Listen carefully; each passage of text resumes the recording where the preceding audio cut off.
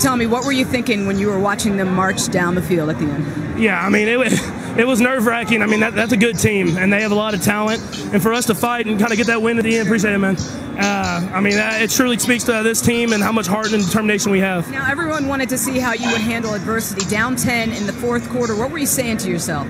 Yeah, I mean, we just got to do what we do. I mean, I've said it all year. I mean, this offense, I mean, we can be a really good offense in this league. And, I mean, if we just kind of stay within ourselves and play the way we can play, we can win a lot of games. So much to talk about on that game-winning drive. First, the left-handed pass. How were you able to do that? I mean, I'll try not to do that anymore. The guy was chasing me right on my back, and I knew if I got it to 10, he could get the first down, and so I just figured out a way to get it to him. He made a great play on it. And 1st and 30, you got a big chunk of that, a big pass to Demarcus Robinson. Take me through that play. It was a play where D-Rod just kept working. And, I mean, we've worked that scramble drill all camp, and it paid off today. 192 passing yards for you outside of the pocket.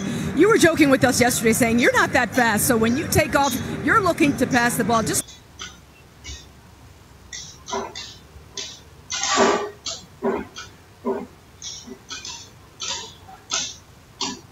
yeah, I mean, just get in the playmakers' hands. My offensive line blocked their tail off. I mean, they were